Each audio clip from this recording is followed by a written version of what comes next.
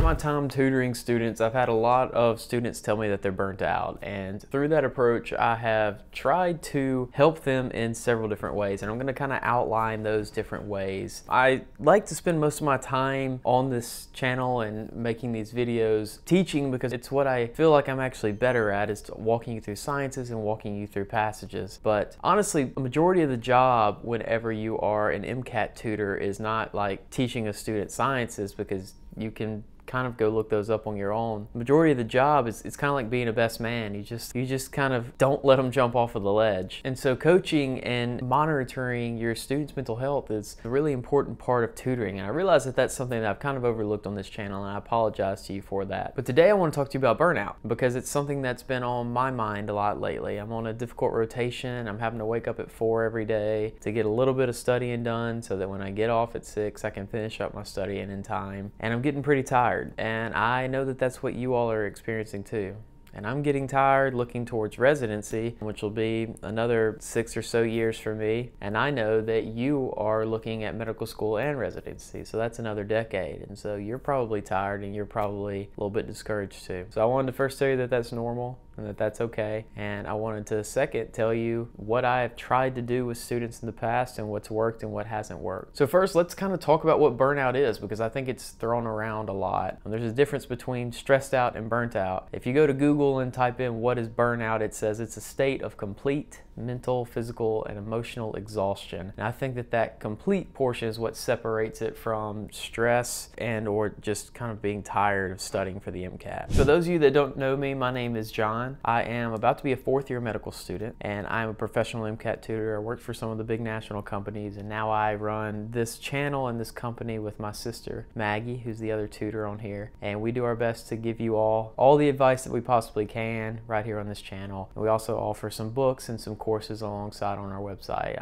and you can find the links to those in the description, but that's not what this video is about. So in looking at burnout as this state of mental exhaustion, and it can kind of have some physical manifestations, I think of the 2 classic approaches that I have taken with students, and I've either A, coached them to just kind of push through it, or B, coached them to take a break. And I wish I could say that one approach worked better than the other. I honestly think the students that pushed through it scored higher. To be completely honest, a couple of the students that I have encouraged to take a break never returned back to their studies, or they did so years later. I'm not saying that that would be you, but I'm saying that that has happened to my students. So instead of kind of coaching you one way or the other, and I am going to offer some tips for what I think you should do, I kind of want to explore a little bit of the mental process of it and give my thoughts and opinions. And I'm no expert on this, but this is my opinion from somebody that's spoken with a lot of people about this problem and may have felt it myself a couple times. So we know what burnout is. It's this complete exhaustion. The next question should be, why burnout? Why are you burnt out? I think a lot of people would answer that question as, I've worked too hard or I've worked for too long. But then why do some people get burnt out and others don't? Is it because you're a weaker person? I don't really like that option. And why do you get burnt out on some things but you don't get burnt out on others? Whenever I look back at myself and ask myself that question, to me the reason that I feel kind of burnt out or just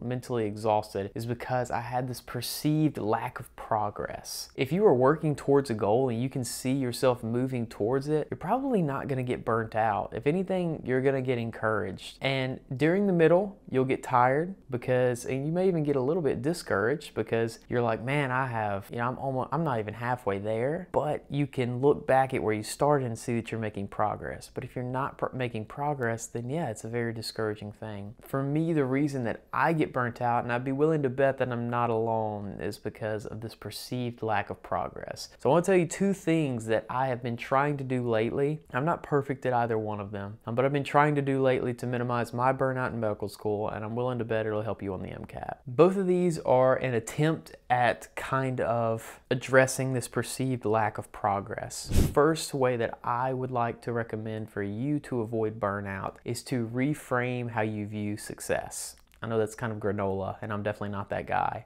But it's really helpful whenever you're studying for standardized exams or working a difficult job or career. Specifically, we'll talk about exams because this is an MCAT channel. I think what you should be doing is looking at the questions that you take and miss, and the ones that really hurt your feelings whenever you spend an hour and a half on a UWorld block and you make a 40%. I think that you should reframe that, because it's very easy for us that are used to making 95s on everything to see a 40 and get our feelings hurt. And then the next thing you do is you go to Reddit and you type in, what's the normal score on UWorld? And if you're below that, then you feel worse about yourself, even though everybody's lying. So it's really important for you to reframe that. You need to look at a missed question as a learning opportunity. And you need to look at a correct question as a learning opportunity. Your success is not based on how you performed on UWorld or a practice test. What is successful about that day is that you worked hard, you took those questions, and you learned from them. There's this passage in the Bible that I was teaching some teenagers about yesterday on Wednesday night, as a matter of fact, and we came across it and it really kind of resonated with me. Solomon, who in the Bible is perceived as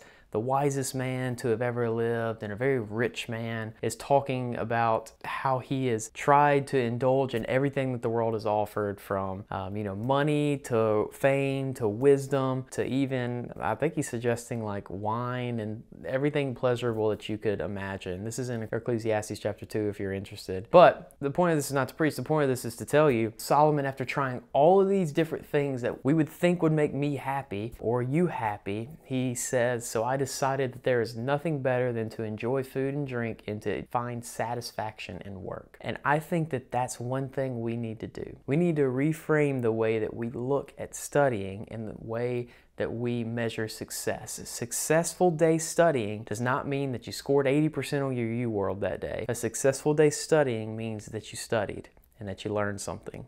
That's the whole point of this. If you're learning things, if you're missing questions and you're taking things from that, then that is success. You're moving closer to your goal. So try to retrain your mind that whenever you miss a question studying for the MCAT, it's a good thing. You have identified a content gap. Seriously, make this effort. It's a good thing when you identify that you don't know something. The second thing that I'm trying to implement, and I'm really bad at this one, but I'm trying hard to implement this to help to kind of combat burnout, is to incorporate some quiet time in my day. I feel like we spend our whole lives either working towards a goal or entertaining ourselves. I can't wait to get home and watch How I Met Your Mother or play on my phone or something like that. And then at the end of the day, I'm like, why am I exhausted? I had 2 hours just sitting on the couch playing on my phone or something like that. And so something I'm trying to implement lately is just 10 to 15 minutes of quiet time. For me, that's prayer. It doesn't have to be for you, but I just like to kind of walk outside and pace around and think and have some quiet time apart from listening to some stupid sports YouTube video or something like that. I don't think that you need 3 months of not studying to reset. I think that you probably just need to take the time to reflect back every day and think,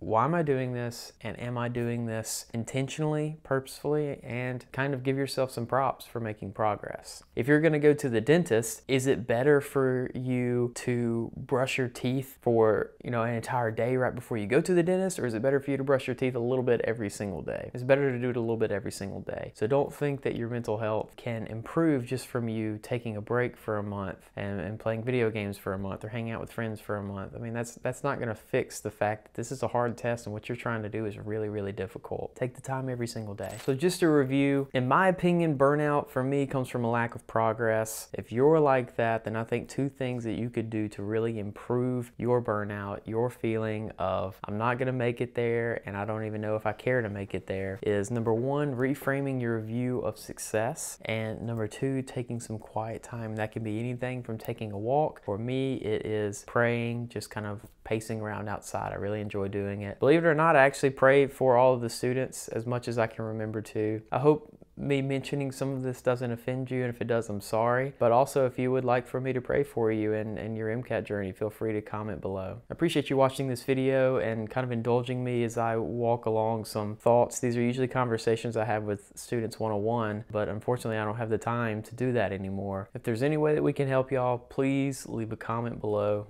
We appreciate everything that you've done for us. You've made this business and this portion of my residency application something that I never thought it would be. I'm really appreciative of that. Thanks for watching the video. I'll see you in the next one.